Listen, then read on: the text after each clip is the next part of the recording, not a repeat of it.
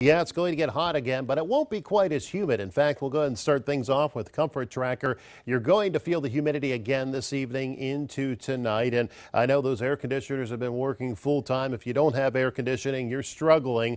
Looks like you'll have to go through another sweaty evening this evening on into tonight, but it gets better over the next couple of days. Let's take a look at temperatures right now across eastern Ohio and western Pennsylvania. Some rain-cooled air in spots, and that dropped the temperature down to 71 over in Mercer. But once that rain came down, of course, it just makes it feel more humid. Still in the mid 80s across Columbiana County, low 80s in Mahoning County. Look at the dew point temperatures. This is where you measure that moisture in the atmosphere. Still in the upper 60s, close to 70 degrees. So this starts to change, though.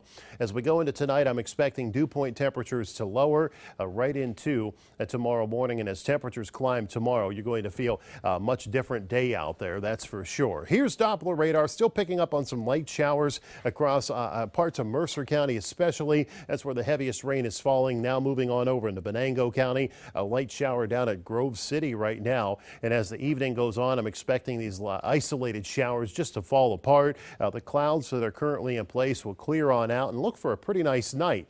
The problem's going to be some fog that's going to develop as the night goes on into tomorrow morning, but the dry air will try to win out overnight into tomorrow. I'm expecting a dry day for your Tuesday. Temperatures do heat up. We'll be right back in the upper 80s tomorrow afternoon. Here's Future Tracker for the evening. Again, isolated shower as the evening goes on. It won't last much longer. As the sun sets into tonight, clouds will clear out. Watch for some of that fog, thick fog possible first thing tomorrow morning. By the time we go into noon, temperatures already in the low 80s, but lower humidity with this, and right into the upper 80s tomorrow afternoon and into tomorrow evening. Looks like nice weather going to stick around for a few days before the showers and storms return to the forecast. 62 tonight, fog developing. Isolated shower early, especially over in Mercer County. Tomorrow, temperatures right in the upper 80s. Lower humidity, as I mentioned. Watch for that fog early. The hot temperatures, they're with us all week long. 89 on Wednesday. I know the Columbiana County Fair getting underway this week. It looks like a hot week for you, at least through Friday. Now, as the week goes on, the chance of a shower or thunderstorm will develop, especially by Thursday afternoon and mainly into Friday. The only little hiccup before that would be Wednesday night, a very small chance of an isolated shower or storm. So the overall pattern becoming more unsettled as the week goes on. The humidity increases, the temperatures stay hot.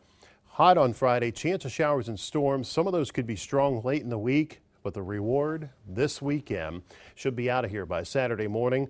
Lower humidity, lower temperatures, and nice sunshine, almost like where it should be this time of the year, right around 80 degrees. That's the normal high temperature, and it's going to feel good once we get through this week. Talk about a crescendo, huh? I'm just ready for the fall off afterward. It looks good. It looks like this heat about 4 to 5 more days, and we'll get it wiped out for a few days. All right. Thanks, Paul.